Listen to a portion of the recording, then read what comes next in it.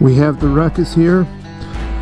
We're gonna go for a little ride on it, and I got something to talk about, so let's get to it. Yeah!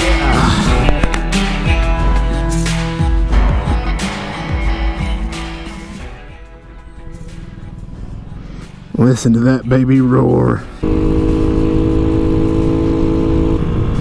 Alright, so let's put the question out there. Are automatic motorcycles real motorcycles? Yes, they are. I don't know why it is that people just hate on automatic motorcycles, as if they've done something to offend them. It's just another option. If you don't like automatic motorcycles, don't f***ing buy one.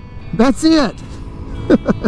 You know, it's not that hard. What has happened to the world today where it feels like we have to go stand up on whatever soapbox is available to express our opinion about things that don't even impact us? Like, all these people have to go on social media or wherever and have their voice be heard that they don't like the color green. It's an opinion. Who cares? Just because there are automatic motorcycles out there, just because Honda's developing and evolving DCT, BMW has like their version of it coming out. The new Kawasaki Ninja Hybrid and the Z Hybrid, they don't have shifters, they don't have a clutch lever.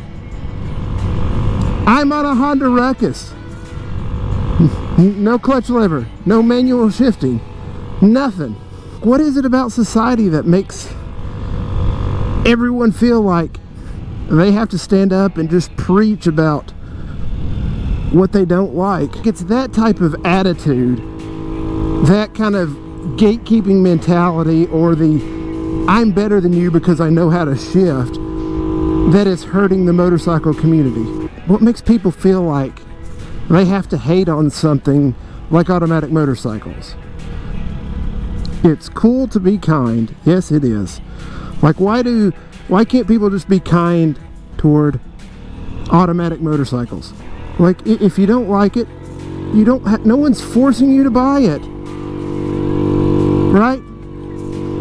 I mean, what's the reason people hate on automatic motorcycles? One, they think, oh, people that can't shift shouldn't be riding motorcycles. Okay, well, that's dumb, because the motorcycling community, especially in the United States, we're not gaining a lot of followers, you know? So this mentality of like what a real motorcyclist is or whatever, yeah, that's not helpful, you know? So it's turning people away. I mean, maybe people are thinking, oh, well, by having an automatic, that's taking away the fun of motorcycling. Okay, if you think that the shifting and the manual transmission is like the fun of a motorcycle, then just continue to buy a manual transmission and shut the f up, you know? It's not that hard.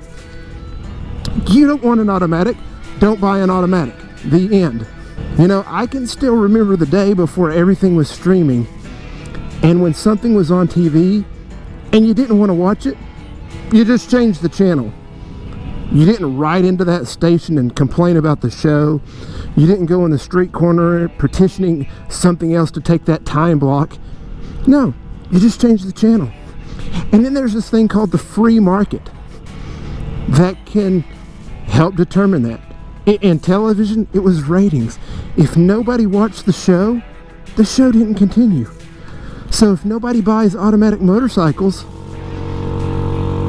companies will stop making them, right? On the flip side of that, if people continue to buy automatic motorcycles, there will continue to be automatic motorcycles. And Honda is on what, 12 years plus? I know in 2012 they started regularly coming out with DCT models, but even like before that they had a couple early iterations. why is there so much just hate towards it? Seriously, the free market will determine that. These people will comment who hate it, and are like, man, nobody's going to buy that. Well, guess what? People are buying it. People are buying DCTs, you know, and they're still making them. And here's the thing: if they become so popular where people stop buying manual transmissions, then manufacturers are going to make automatic transmissions, you know, even more, because the free market determines what people do. So, like, I'm not understanding, like, why people are complaining about it. What I think it is some people are scared. And I don't mean to get political with this, but it's the same thing of that crowd that's like, oh, they're going to take away our guns. So they do all this stuff because they want to drive this fear that they're going to take away. They're not taking away manual motorcycles. They're not. The only reason they would take away manual motorcycles is if nobody is buying them. So if you're an advocate for manual transmission motorcycles, you think that they need to stay around because you don't like automatics, that's fine. Just continue to buy manuals, and if there's enough people that are still doing that, they'll still make them. An automatic motorcycle or a scooter is just another option. It's another option for motorcyclists. It brings down a barrier to entry as well. And now that the technology is to a point where it's much more reliable and it's working much more efficiently, I mean, it's just like automatic transmissions in cars. People complain, well, you can't find a manual transmission car now, or everybody should learn on a manual transmission. No, shut up. We don't have to. The technology is there. Like, why are people so technology averse? I understand that sometimes simple is better, and I'll concede the argument, like, if there's too much technology, it's more of something that can go wrong and you want to go back to basics. Okay, yeah, that's fine. But as the technology evolves, it becomes much more reliable. It becomes much more efficient. And that's what we're seeing today. Why do people, like the people that say, oh, everybody needs to learn how to drive a manual transmission car? Why? They're not out there that much anyway. They don't need to. I have still never attempted to learn anything on a manual transmission car, ever. And now if somebody presents the opportunity of it, I'll be like, sure, I'll give it a shot, but I'm not seeking it out because I don't need to. Most of the cars are automatic because it's such a standard technology. Again, why are people so technology averse? Maybe motorcycles should go back to being steam powered. How about that? You think that would be good? Because this gasoline technology is stupid. Yeah, and we won't even go down the electric route. Let's just roll back that technology. Like, there's too much technology. Let's go back to steam powered. Or better yet, this engine is doing way too much work for us. It's too much technology. Why don't you old fogies just go back to pedaling a bicycle? You know, get your cardio in, you know, gatekeeping sons of I understand that shifting for a lot of people is a big factor in motorcycling. It's that engagement with the engine, that you're in control, you're nuancing the power, controlling the speed and everything like that. I get it. I understand why that's fun. But at the same time, that's not everything to every motorcyclist out there. It's not to me. If you said to me that there are only going to be automatic motorcycles ever in this world, I would be like, well, if that's what it is, fine. Because I enjoy motorcycling because I'm just out in the open air. I can feel the lean of the bike in the turns. That's the part that excites me the most about motorcycling. And for you, it may just be the shifting. And if so, that's great. So, like I said, go buy a manual transmission, and whatever your complaints are about automatics, keep them to yourself. I rode that NC750X DCT up in the North Georgia mountains, up at Two Wheels and Suches. Yeah, it was a little weird getting used to the DCT, but it did amazing. Like, I didn't feel like it was interfering with me at all. I felt safe in the turns, and I could focus on the ride itself and the aspects that I enjoy most about motorcycling, which is the open air, the turns, the just cruising and enjoying being on two wheels. You took that shifting aspect of it out of it for me, and I was fine. So don't use the statement of, well, shifting is everything. If it is for you, that's great. Don't put your opinions on other people. If you don't like it, don't buy it. You don't like the show, change the channel. I don't know what it is about, like, people this day and age. I think it's just the internet. It's the anonymity of the internet, that you could be behind a keyboard, you could be behind a phone, and you can say whatever you want to, because there's just that instinct in humans or whatever to battle. Or there's also the narrative this day and age of, like, well, stand up for what you believe in. That doesn't mean you go shout from the mountaintop about what your opinion is on everything. If there is injustice in the world, yes, speak up. If something needs to be changed for the good of other people, speak up.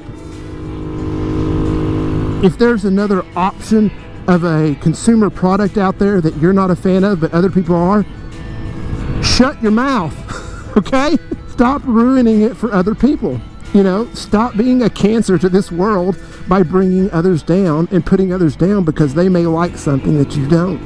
Like I said, motorcycling needs all the help that it can get. Anything that gets people on two wheels or out in this, you know, in different ways. When I started out in motorcycling, I kind of had that sense of entitlement, like I was special. I was in an elite club. And honestly, I probably was like, I'm better than other people. And, you know, if you weren't on a real motorcycle, that I was better than you. You know, and I kind of jokingly, like, shake my head at the Can-Ams or whatever, being just, you know, not really, like, hating on them, but, like, kind of just a tongue-in-cheek, like, ha, I'm better.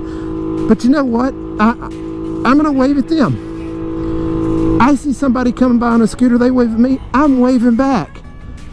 I don't care anymore about this sense of entitlement or motorcycling being like an elite club or something, because it's just not, it's not worth the negativity.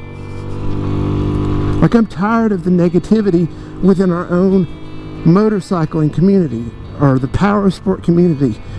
The one thing we also need to consider is, what are people's limitations? You look at any popular video on, like, a DCT from Honda, and you look through the comments, you'll find somebody somewhere who said this was a great option because, I mean, I've seen it where there's war veterans who have lost the use or lost strength in their left hand to pull a clutch lever, or even in their left foot, and they would not be able to ride motorcycles unless it was for a DCT, or they were on a scooter or something else like that. So having those options allows other people to be involved. And yeah, that's an extreme case, but why not? Why not embrace the options? You can embrace the option without having to buy it or be forced to use it. You can appreciate that there are other avenues that people can take to be involved in motorcycling. Maybe there's people who have stability issues, that being on two wheels is not ideal, but they can hop on a Can-Am or some other three-wheeled and they can participate in that. They're out in the open. You know, they're taking some risk as well, but they're being in the open air. I can appreciate that. Where I draw the line, Polaris Slingshot is not a motorcycle. It's a car. It has a steering wheel. Like, it's a cool machine. I mean, yes, it is a cool machine, and when I see them, I'm like, it's pretty cool. Be fun to cruise around in that. But it's not a motorcycle, so you've got a cool car. You're not a motorcyclist. I just want to make that very clear. So I know this wasn't a terribly cohesive line of thought, but I guess that's what makes it a ramble and a rant, right? So anyway, I think just the bottom line with this is, you know, whether it's automatic motorcycles or anything else in this world where there's something out there that you don't like, but you know it's not negatively impacting you, like, don't bring others down. Like, whether it's products, lifestyle, favorite color, anything like that, like, who cares? I don't know, just be kind. Let people have their options. More options don't hurt. Let's just do what we can to embrace the differences we have and the different opinions we have and the different things that we like. There's enough negativity in the world. Let's try to make things positive. So anyway, thanks for sticking with me. Thanks for letting me ramble and rant on the Ruckus. And if there's something else that I need to rant about, you'll see another one of these videos. Alright, y'all. We'll see y'all in the next one. Ride safe. Take care of each other. Later on.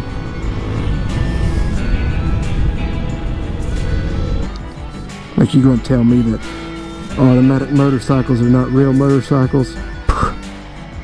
Screw it. I'm waving at scooters now.